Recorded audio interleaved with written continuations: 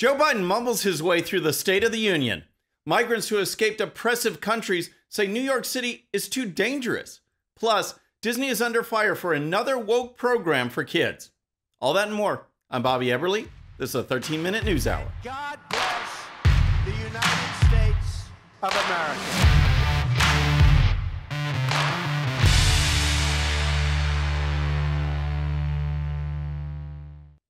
Okay, friends, welcome to the show. Happy Wednesday. I hope you're having a great week. If you're new to the show, thank you so much for tuning in. We're going to start with Joe Biden and his State of the Union address because not only was it long and boring and inaccurate, it clearly showcased the fact that Joe Biden has no business being president now and should certainly not be running for president again. There was so much mumbling and bumbling that I lost count. Here's one example. Biden used his now common angry voice and threatened a veto. The problem is, I have no idea what he's threatening to veto. Make no mistake, if you try anything to raise the cost of producing jobs, I will veto it. Okay, did you catch that? How about one more time? Make no mistake, if you try anything to raise the cost of producing jobs, I will veto it. Nope. Still didn't get it. But here's the thing. Even when Biden didn't mumble, he still didn't make sense. Autocracy has grown weaker, not stronger. Name me a world leader who changed places with Xi Jinping. Name me one. Name me one. You see what I mean? Now, one exchange really stood out from last night, and that was Biden's attacks against former President Trump and the Republicans. Under Biden, we've had billions and billions in wasteful spending, and yet, because of COVID legislation that was passed amid lockdowns, Biden is trying to take credit for cutting the deficit. That's a joke. But then he went on and he said that even with his continued budget busting, Republicans should just lift the debt ceiling without any negotiations. That's when things went south. So some of my Republican friends want to take the economy hostage. I get it, unless I agree to their economic plans. All of you at home should know what those plans are. Instead of making the wealthy pay their fair share, some Republicans want Medicare and Social Security to sunset. I'm not saying it's a majority. This is where things got weird. Biden said maybe it's not all Republicans. Then he said it was hardly any Republicans. Then he said it was an individual or two. Then he actually got off into a side conversation while on national television. But it's being proposed by individuals. I'm not politely not naming them, but it's being proposed by some of you.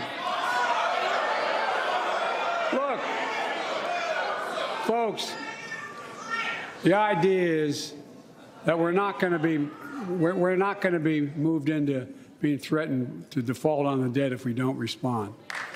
Folks, I could go on and on, but the speech was just a mess.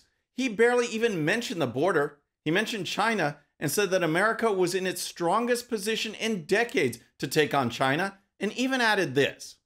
As we made clear last week, if China threatens our sovereignty, we will act to protect our country, and we did.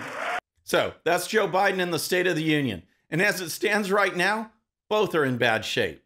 Okay, next let's talk about illegal border crossers who are now fleeing New York. But first, if you're new to the show or haven't subscribed yet, regardless of platform, just search out my name, hit that subscribe button, make sure notifications are turned on. That way you can follow the show and help us grow.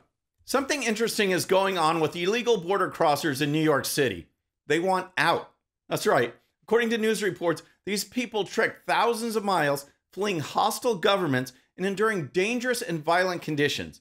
Now they're in New York City and they're saying, forget this, we want out. For one thing, there are complaints that the food that they are receiving in some of these hotels is actually contaminated. This mom of two says sometimes the food smells bad, rotten, and every time the children eat the food like that, they get food poisoning. Well, that's not a good situation. Eat the food and then get sick. Check out what New York Mayor Eric Adams had to say. Mayor Adams implies the migrants are just being picky. People may have a different cultural taste for certain foods. We can't do that. We can only provide nutrition, food for people. In addition, these illegal border crossers are complaining about the housing conditions being provided in New York City. Some of the asylum seekers told me they were moved to the emergency shelter in Red Hook, but came back to the Watson Hotel unsatisfied with the housing at the cruise terminal. It's inhumane. It's inhumane what these people are living through. Edward arrived in New York City about a month ago from the Texas-Mexico border. He says there are not enough bathrooms at the cruise terminal and they have to walk outside of the relief center to find them. But that's not all. The Daily Mail interviewed some migrants. Again, these people are escaping terrible conditions, and these migrants are shocked at the conditions in New York. One migrant commented on all the drug use at the nearby homeless shelters. Another said he was leaving for Canada because of the crime. Just classic. Maybe that's the increase in border security that we need.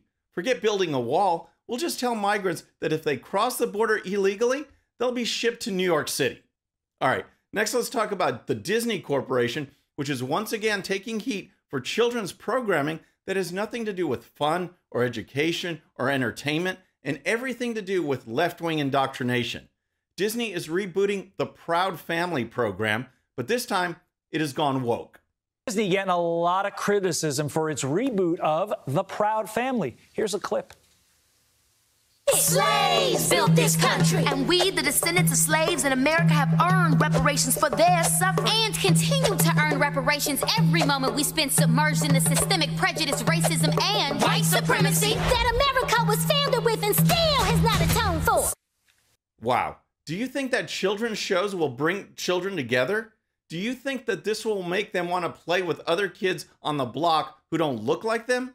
It's a bogus critical race theory being pushed on children, and it is the complete opposite of bringing people together in the great American melting pot. Here's comments from radio show host Stacey Washington. Okay, so we grew up watching Sesame Street and He-Man and other cartoons like that, right, Todd? So we were busy thinking about how we could, have superpowers and do amazing things. And these kids are being taught that they need to look at each other by the color of their skin. It goes against what Martin Luther King taught us. It goes against what the Bible tells us about unity and being together in the brotherhood of man. But most importantly, did you hear how horrible that sounded? No creativity, no actual fun for the kids. Great comments from Washington. And it shows that we need to be always on guard regarding so-called children's programming. Entertainment has been hijacked by the left, and they will keep doing this until we push back.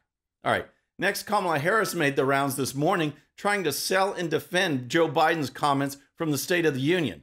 Not an easy task.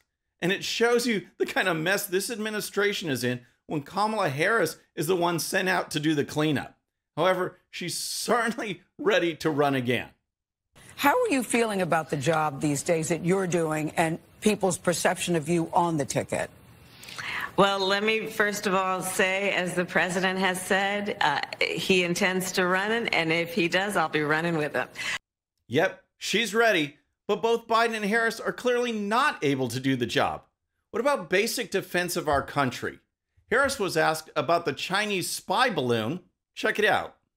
We know the balloon was shot down, but your administration is still getting a lot of pushback on why you didn't shoot it down earlier when it was on the West Coast before it traveled all across the country picking up who knows what. In hindsight, do you all think, well, maybe we should have taken action a little earlier? Or are you pleased with how you handled it?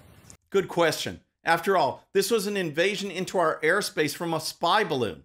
Here's Harris's response. I think that the president, without any question, and I spend a lot of time with him in the Oval Office when he sits behind that resolute desk, making decisions about what is in the best interest of the American people. And I wish people could see what I see, because he always has the well-being and the safety of the American people first and foremost in his mind.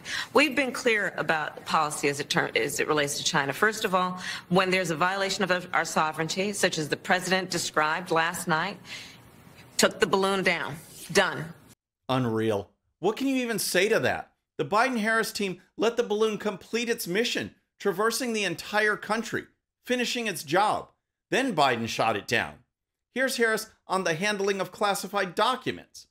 What do you think needs to be done to figure out a way to handle classified documents? Because it seems to be equal opportunity screw-ups on both sides.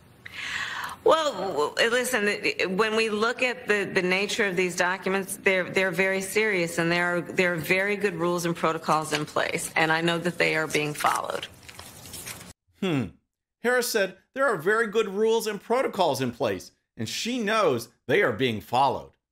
If there's any reason why some Democrats do want Joe Biden to run again, it's because they don't want Kamala Harris. All right, next let's talk about the Associated Press and the organization's hostility to crisis pregnancy centers. As an exercise, when you get a chance, just go on YouTube and search Associated Press Crisis Pregnancy Center. What you will find is a list of videos almost exclusively bashing crisis pregnancy centers. One headline even reads, "How Crisis Pregnancy Centers Harm Pregnant People." Notice how it didn't even say pregnant women. Here's a sample of one of the videos on the list. This one from MSNBC. This next one is really crazy. Did you know that there are now more than 2,500 so-called crisis pregnancy centers around the country? In fact, the crisis pregnancy centers outnumber abortion clinics 3-to-1 nationwide. Don't let the name fool you, though. The mission of these centers is to convince women to not have abortions. Staff at these facilities have been accused of allegedly sharing false information with women who come looking for help. Some states are even providing taxpayer funding for these operations. Wow. It's okay to use taxpayer funds to end an innocent human life, but taxpayer funds to save a life? Can't have any of that. These people are just sick. And that brings me back to the Associated Press. The AP has now issued new guidelines which instruct reporters to not even use the terms crisis pregnancy center or pregnancy resource center. What does the AP suggest instead? It wants reporters to use anti-abortion centers in all cases. That's right. According to the left, anything and everything associated with abortion at any stage of a pregnancy is a good thing. So anything else is bad, is the opposite, is anti. Crisis pregnancy centers help counsel women. They help with adoptions. They do everything they can to provide aid and comfort to the mother and the child. The Associated Press wants to erase all of that narrative by simply calling the establishments anti-abortion centers. It's just pathetic. The AP says reporters should avoid potentially misleading terms such as crisis pregnancy resource centers or pregnancy counseling centers, because these terms don't convey that the center's general aim is to prevent abortions. I'm just wondering if the AP finds the term Planned Parenthood misleading. Friends, that's our show for today. I hope you enjoyed it. And don't forget, if you're new to the show or haven't subscribed yet, regardless of platform, just search out my name, hit that subscribe button, make sure notifications are turned on. That way you can follow the show and help us grow. Thank you so much for tuning in. And remember, today's show's one sheet is available to Patreon supporters using the link in the description. The one sheet gives you the links to all the videos and stories used on today's show, so you can dive even deeper into each issue. And with that, our next show will be Friday evening at the usual time. Until then, I'm Bobby Eberle. This is a 13-minute news hour.